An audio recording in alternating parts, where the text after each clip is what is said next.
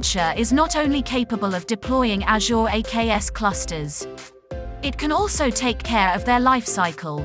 You can perform Kubernetes version upgrades or modify the number of nodes using the Rancher Management UI or through the Rancher AKS operator, using YAML files.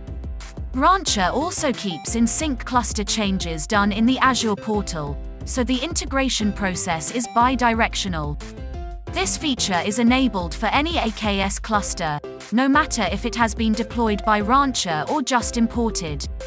Let's have a look at how Rancher upgrades an AKS cluster from Kubernetes 1.21 to 1.22. As you can see, the process is easy, and changes are perfectly in sync.